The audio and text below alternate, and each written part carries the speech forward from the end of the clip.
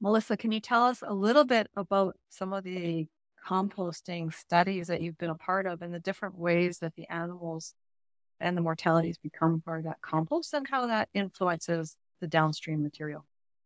Yeah, we've been part of two projects. The first one, we worked with equine mortalities.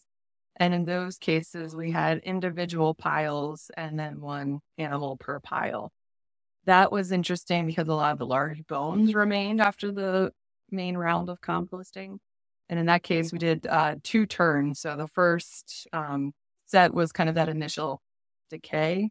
And what was interesting there is that sometimes the piles cracked. So you did have to really make sure to cover up those holes or close those holes up to reduce some of the odors and whatnot. But then they were turned and big bones that still remained were put back into the middle and then kind of covering up again. And they did become more and more brittle with every time. So it seemed like if you just keep taking those same bones, putting them into the next pile and that sort of thing, eventually they will kind of break down. But it does take time for some of those.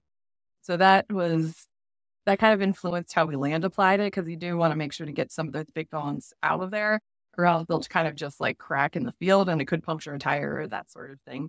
So that was definitely something that we learned that we had to really think about was some of those bones that were left over. Another project we worked with actually ground swine carcasses kind of with the composting material and then composted it. So that was a little bit different because a lot of that stuff was already ground and it came out as much smaller pieces. So we didn't have to worry about the big bones and recomposting those later on. But there were still, you could tell sometimes there's still some bones left that were, look like the wood chips or whatever at the end of that. But that was a little bit easier to field apply than when it was ground ahead of time.